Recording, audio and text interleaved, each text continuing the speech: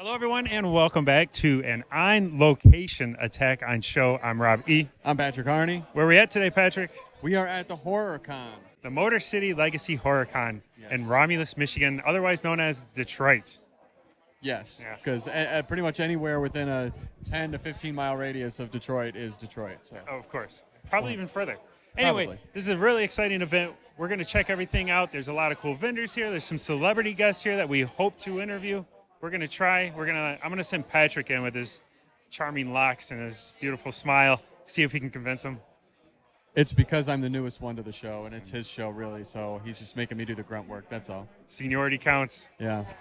Seniority, because he's a lot older than I am. Oh, ouch. A lot older. Also, if you notice, like, we're not sitting on stools, so if you can see, like, just how much taller I am. He is not on his toes. Than This is the first.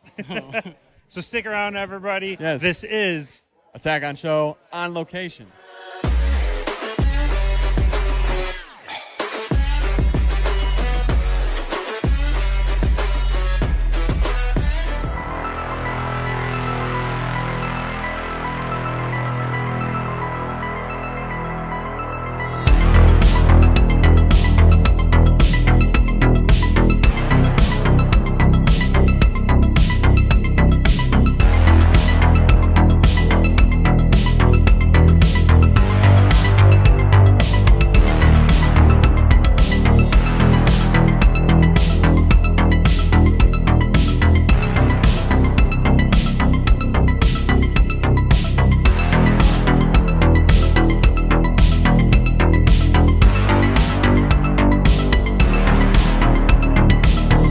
all right. I'm very excited about this. We have Christine Elise here, who you will know from the current series Chucky. People our age will know 90210. Thank you for taking the time to come chat with us. Happy to be here. What do you think of Detroit so far? Is this your first horror con here in the city? It's my first horror con in the state, actually. Oh. I'm super familiar with the state, though. My stepfather's from Detroit. I used to program a film festival in Saugatuck, Michigan for like 16 years called Waterfront Film Festival. I even bought a house for a little while in Holland. I had a house in Holland. But this is my first con in Michigan. It's great. It's the first show. It's really, really great. Yes. I imagine with the popularity going on currently, Chucky and that, there's got to be some pretty exciting fans rolling out through these things. Have you met some interesting people here at the event? Always, always. And not just interesting people, but people have original fan art that they've made or like really rare collectibles they have assigned. So these shows are really fun. And I have friends here too that I've worked with in the past or haven't seen in a while, and so it's just it's just really fun. It's like a reunion. Yeah. What's the oddest thing you've had to sign at one of these? Nothing odd really, but rare stuff. You know, nothing really very odd. But people make homemade Chuckies and like a whole doll and like really elaborate Chuckies and like this or the head from Cult. It's Andy's torturing at the end of Cult. That I signed those But yeah, nothing really weird though. How amazing! No boobs or anything. Well, Patrick might come by later. That might. Okay, the day's not over yet. How does it feel? I guess obviously with Child's Play 2 coming out so long ago, and then the character still coming to fruition. And what's that feel like for you as being able to play this character for this period of time? It's like a lottery win, you know. It's the second time in 2 years I got to do it. Because Beverly Hills 90210 came back in 2019 as BH 90210, and I came back in that as well. So I went from playing Emily Valentine at 17 to playing Emily Valentine at 50, and I'm doing the same thing with Kyle. I played her at 17, and now I'm playing her at 50. So in both cases, the character remained a badass. So yeah, and that's awesome. Well, you are a badass. I feel Thanks. Like so. Does that come like? Is that fun to kind of parlay that the badass on like that? Yeah, of course it is. Bad guys and badasses are the best things to play. So I have to ask, do you think Brandon, I've always kind of had an issue with Brandon's reaction to Emily back in the day. Like, I know. Kind of a prude, do you think? I gave him the best night of his life, and he broke up with me. It's some bullshit. That's fantastic. That's some bullshit. I'm glad I'm not alone in this. No. And from the source, this is fantastic. Well, I won't take up too much of your time. I want to thank you for stopping by Attack on Show and saying hi. Be here. Before you go, this is we're handing out. You get an official Attack on Show button. Oh, look at that! They look right fantastic on the I'll put it on there. So thank you so much for stopping by. I appreciate it. Thank you.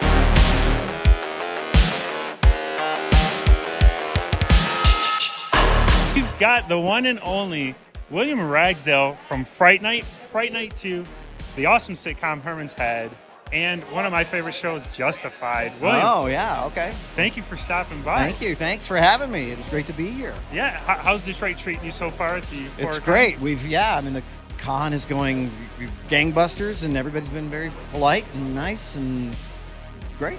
Do you do a lot of these throughout the country? Yeah. Like, this is my first horror con. Oh, is it really? Yeah, like this Oh. is all a learning experience. I should be for me. interviewing you. Yeah. Yeah, no, I do them through. This is my first one in Detroit, in the Okay. Detroit area, but I do them throughout the country, for throughout the year. So yeah, it's Gotcha. great. It's fun. It's always, such a creative group of people, and so, you look around at all the kiosks and the stands and everything. It's really amazing to be around. Yeah, you that never kind really of quite know what you're going to run into, I feel You like. don't, and sometimes it can be startling. Yeah. I was going to ask that. Now, have you ever been scared at one of these events by anybody who came to visit you? Daily. Yeah. Yeah. He's like, 2 minutes ago when you asked me to do this interview. Yeah. I thought this is the scariest outfit I've ever seen. It's No. the logo. There's a Krampus walking around Yeah. here that is terrifying, and a couple of Freddy Kruegers, and a scary clown guy. So yeah, it's Don't like something for clowns. everyone. Yeah. This- So I'd like to ask real quick on Justified. That was a fun show, and that was an interesting character for you because when you came onto the series, did you know originally, I guess, the story arc of the character of Gary when you started that, or was that something you kind of learned throughout as the series progressed? Not really. I think that they had the setup about who he was and what his relationship to Raylan and everybody else there. But I certainly didn't know where they were going to go with it. But yeah, I just sort of knew the setup, and I'm not sure they knew exactly where it was going, and it just sort of evolved.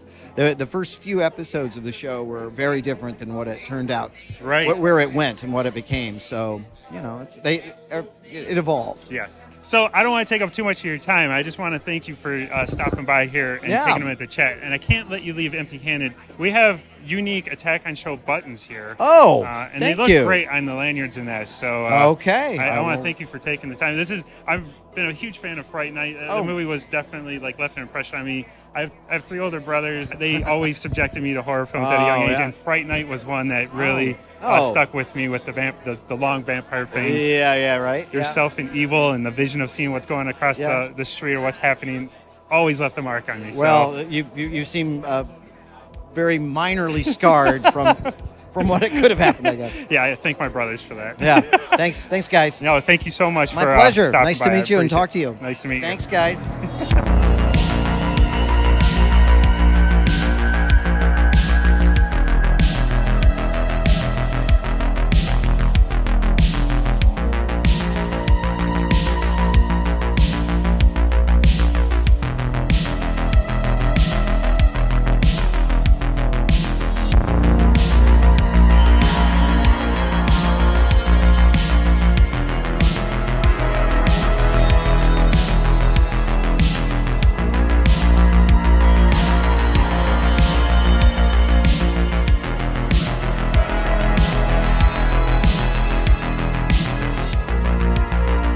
So here we are with the one and only James Duval. You know him from Independence Day, Donnie Darko, Gone in 60 Seconds. So what's your favorite part about these types of events?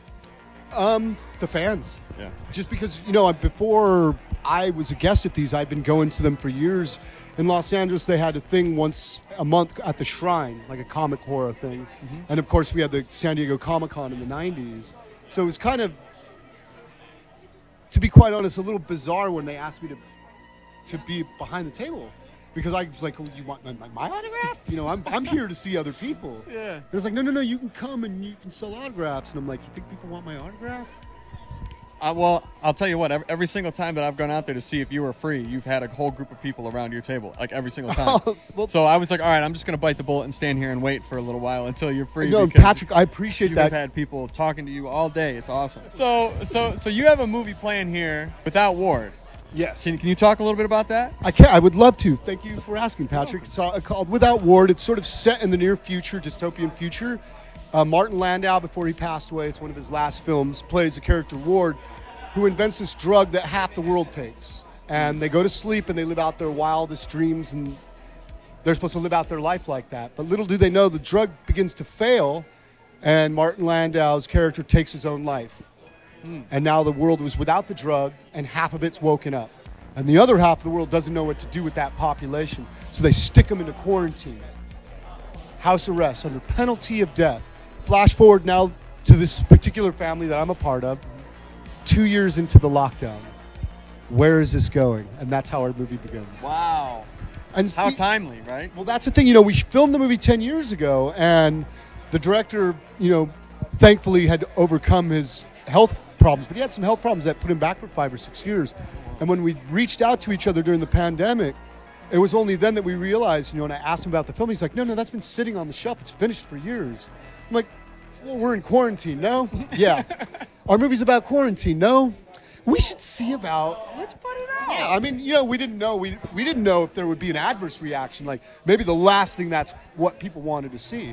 But so far, the reaction has been positive in the sense I think that people understand more about what the movie may be than they would have before the pandemic. Interesting. It's crazy how that kind of thing can work out. You know what I mean? Where you people can have a little bit different perspective in watching something that was made 10 years ago just because of their own life events. I think that's cool. Yeah, and you never know. You know, you make the movie without the knowing what's going to happen in the future. Yeah. And so it is interesting. It's timely. Donnie Darko went through kind of the reverse in an interesting way. You know, we came out in October 2001, so a month after 9/11. Yeah. But after watching planes crash in the building, the last thing that people wanted to see was a jet engine land on a house. Yeah. They did not want to see that. So no one saw Donnie Darko when it came out. But look at it now. Yeah, well, I think that's a There's testament. a huge following now. Yeah, a testament just, you know, and the biggest compliment it wasn't because the studios put millions of dollars behind it, but because the fans just said, I saw this really trippy movie and I think you need to see this. I can't explain it, you just need to watch it. Yeah. And so the fact that it spread from word of mouth is almost, to me, a bigger compliment than anything else. Yeah. Well, that's amazing. Well, hey, I don't want to take up any more of your time because I know you're busy here. But thank you so much for being Patrick, here. thanks for Really having me, and thank appreciate you for it. being here, you guys, and thank you for covering this genre. Of course. Do I get a pin? You do. You get a pin, an official Attack on Show pin. That is for I'm you, going to put sir. my Attack on Show pin right next to Rusty Nice. from European Vacation, right over there.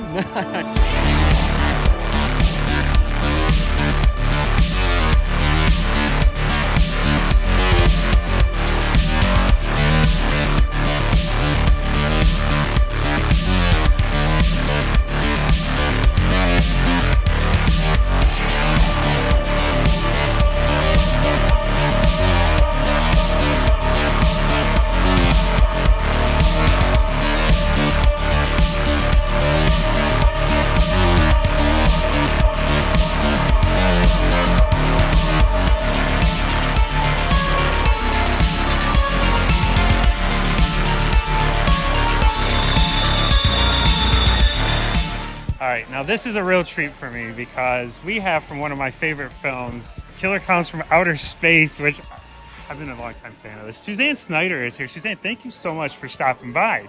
Thank you. Killer Klowns, what's it like being part of a film that just left such an impression on so many people that, I mean, there's just such a cult following of it. Does it surprise you still today of new fans coming to these events to meet you?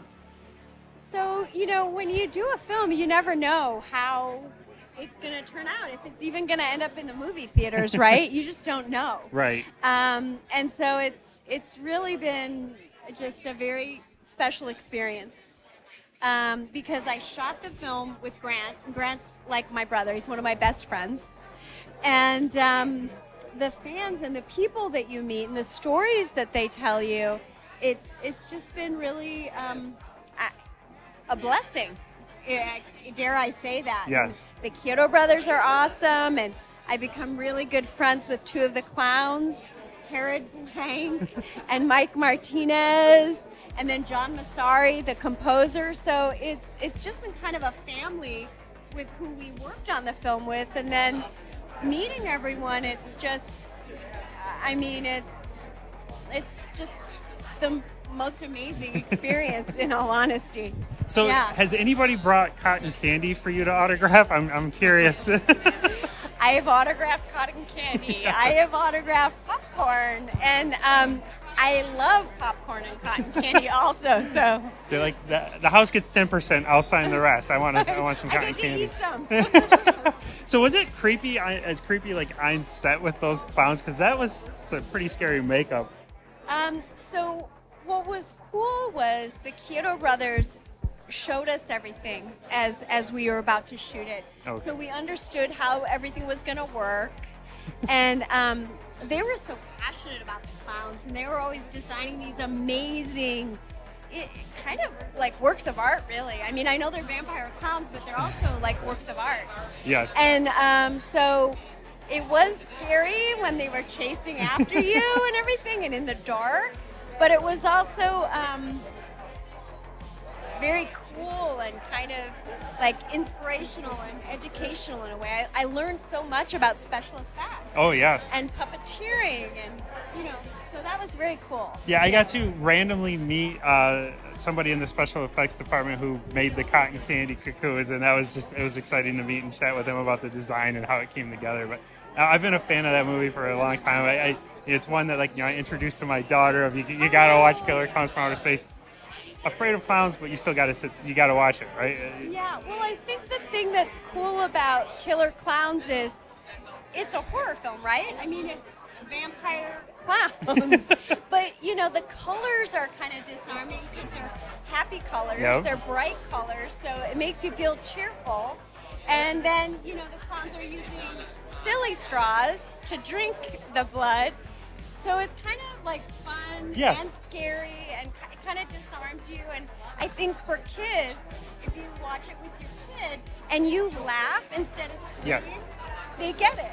So it kind of works. It's a good introductory horror film Oh in a yeah. way to kids. No, it's fantastic. You can start manipulating their minds very young with this one. Exactly.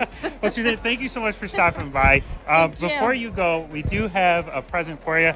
We have our very own Attack on Show custom buttons. So I want to give you that for taking a few thank minutes you to come very chat with us. much. I really appreciate you taking the time. Thanks. It was It's great. nice to meet you. Thank you.